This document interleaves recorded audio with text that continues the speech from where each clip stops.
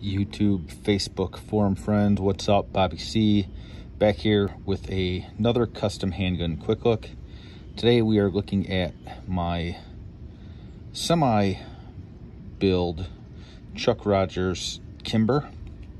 This was built somewhere in the time frame of probably 2015 or so, and I picked this up secondhand. This is not a full house Rogers as it sits today. But it does feature many of the staple aesthetic pieces that Chuck is known for. So let me quickly just jump in and talk a little bit about what this gun is, why I bought it, and then we'll talk a little bit more about what I plan to do with it. So this is a Kimber. I think this is the custom 2 model, short safety deal.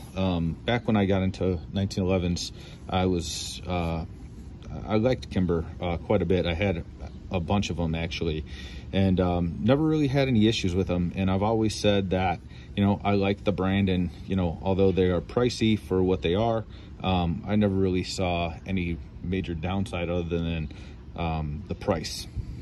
With that said, it is cool to get something that kind of brings me back to what got me into the platform originally back in, I don't know, 2010 or so, and that was Kimber. So if we look, you'll see Chuck Rogers signature golf balls on the front strap. This features a pretty high cut frame, some golf balled mag release, a short trigger. We have Rogers carry cuts, ball cuts, and his signature, I guess you call that bob nose with crowned barrel and polished. We have a tier 1 front sight, white ball. We have tier 1 rear sight, which is extremely functional. The way that silhouette sits with the U-notch is extremely fast. Chuck did some cleanup work on the back.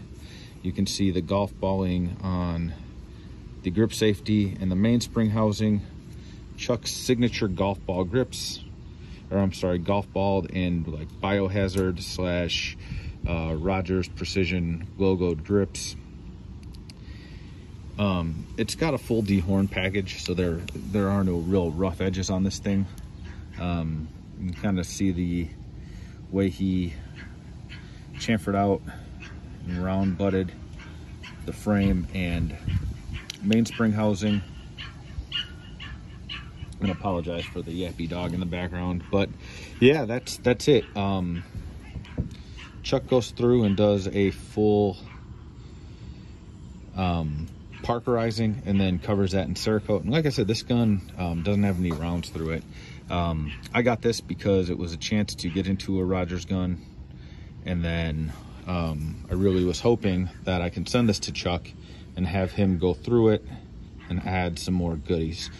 Chuck Rogers is a very busy man, just like all the guys that are doing custom gunsmithing and 1911 work, and who knows, maybe I can convince him to take on a side project in due time. So that's it. That's the Kimber Rogers, not full build. This does have a little reliability work done on the inside, but nothing crazy. So when I send this off to Chuck, if that is allowed to happen, I'd like to get a Chen Magwell. I'd like to get some additional wrapping on these ball cuts.